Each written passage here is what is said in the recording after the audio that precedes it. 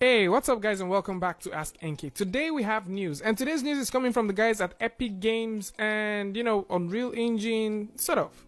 So, remember the last time where we did talk about Epic Games purchasing, acquiring the Shave and Haircut, which is a plugin that is for Maya and it's used for making amazing hair and all that stuff. Yes, so today we're seeing a release, an update that has to do with this.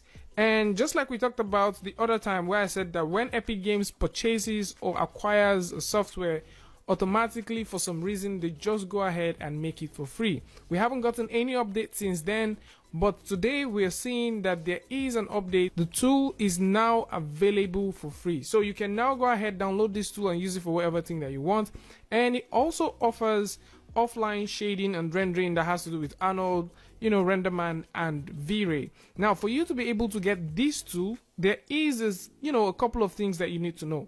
First things, you need to have an Epic account, and also you need to have a GitHub account. So one of the things that they've done is that they've gotten all of the script that's used for making this particular plugin, and they've dropped it on the GitHub for free.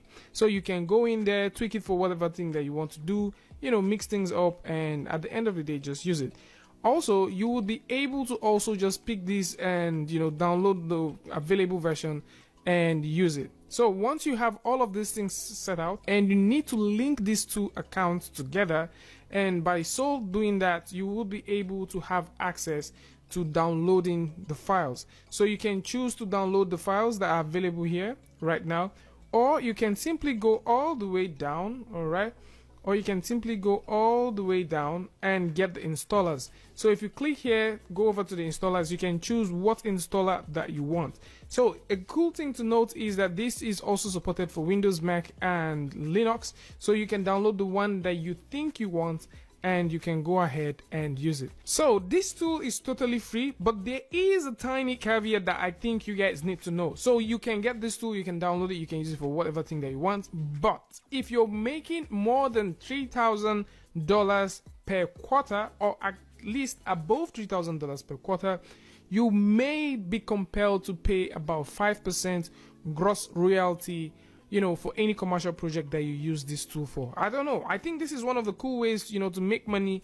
And I kind of think this is also a very good way to get the tools into the artist's hand. But then again, I think some other software companies would see this as a countermeasure for making profit. So tell me what you think about this in the comment section. If you guys want me to go ahead and try this tool, put that in the comment section and I'll come through for you guys. Links to where you can find all of this is going to be in the description. And if you like this video, you know what to do. Go ahead and give it a like, and don't forget to turn on notification. And if you're new here, it's gonna be amazing if you can hit the subscribe button and also turn on the notification so you don't miss the next video or the next update. And until I see you guys again with a tutorial update, Free Friday, Tutorial Tuesday, tips and tricks, things like this.